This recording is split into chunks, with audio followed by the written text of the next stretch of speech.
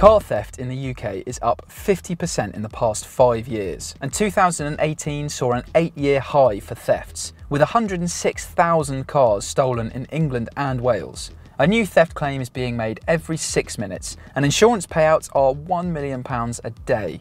Widespread use of keyless entry is believed to be one reason for this. In this video, we're going to explain how that happens and what you can do to protect yourself against it. But make sure you're subscribed to our YouTube channel because we have lots of other advice videos and new car reviews coming up every single week. And if you do find a super safe car that you want to buy, then go to whatcar.com, head to the new car buying section, and in less than a minute, you'll be able to see exactly how much money we can save you.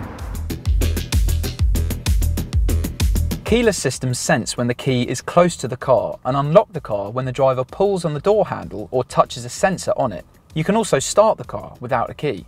The key emits a code or a series of codes which are picked up by the antennae in the car's bodywork. However, this code sent from the key fob can also be grabbed by a scanning device. This is then sent to a booster unit that repeats the same code next to the car door to open it.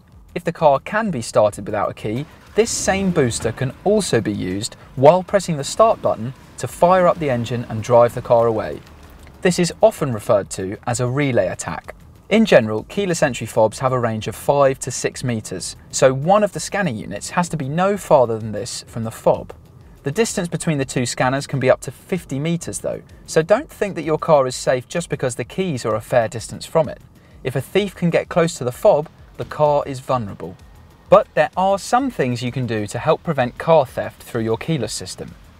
If your keyless fob can be deactivated by pressing a button, make sure you use this function when the car isn't being used. Some key fobs have motion sensors that stop them from sending out a code when they're not moved for a certain period of time. If your car doesn't have one, check with the main dealer to see if you can buy one. Consider having keyless entry disabled. You can do this yourself on some cars from Citroën and Renault, while others require you to take the car to a dealership and might charge for this.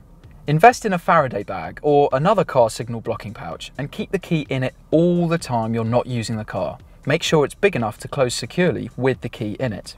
If possible, keep the keys at least 5 meters away from front doors and windows, but better still, put them in a safe overnight to prevent burglars from stealing them too.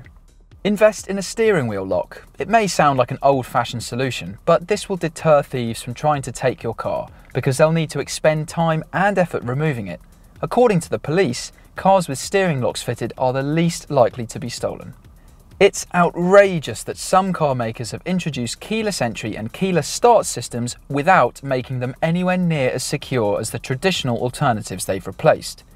A small number of brands have introduced new technology to combat theft, but it's clear that more needs to be done to improve security on many new and used cars with keyless entry and start systems. To find out what manufacturers are doing about this and to see which cars are better protected than others, click on the link in the top right-hand corner of the screen. Don't forget to subscribe to our channel for more advice videos and for the latest new car reviews every single week. And once you've found a super safe car on whatcar.com, we can get you a great deal on it. Head to the new car buying section to have a look at how much you can save online, straight away, without any haggling.